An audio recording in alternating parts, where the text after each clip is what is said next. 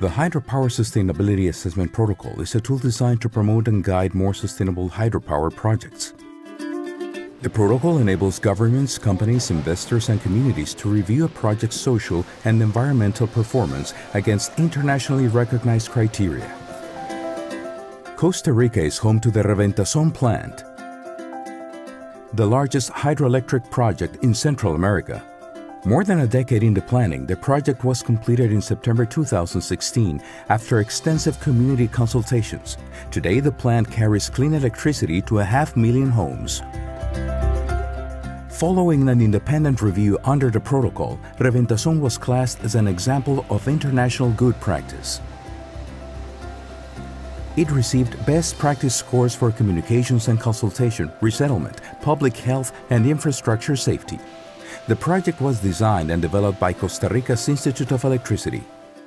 Este protocolo lo que viene a agregar es tal vez el conocer que estamos haciendo las cosas bien, porque no lo habíamos planeado de utilizar el protocolo, y en segundo lugar, según me cuentan los que han participado en la elaboración del mismo, pues lo que te dicen es que han ordenado las cosas.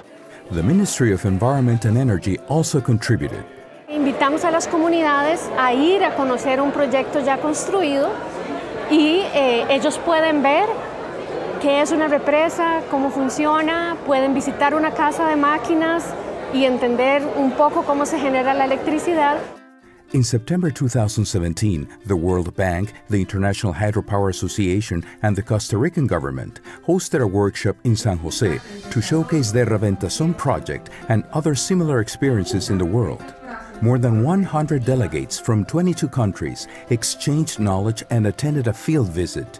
Infrastructure safety, biodiversity, and public health management were all highlighted among other topics. Neighboring communities were also involved. The Hydropower Sustainability Assessment Protocol is really a common language for the sector. It shows the expectations. It bases itself on 2 reference points, on international good practice and proven best practice. Como parte de la meta de la asistencia técnica que ha apoyado el Banco Mundial al Gobierno de Costa Rica, era poder compartir estos resultados no solamente a nivel nacional, de una manera pública, sino también con representantes de gobiernos, generadores, sector privado y otros expertos internacionales.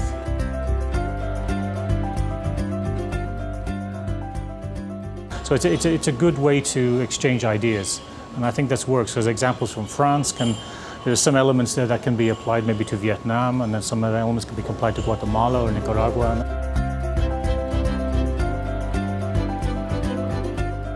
Para mí ha sido todo un descubrimiento conocer que existen estándares internacionales tan exigentes. And I really believe that it's possible to build and operate a hydropower plant in a sustainable way, and the protocol helped us to that.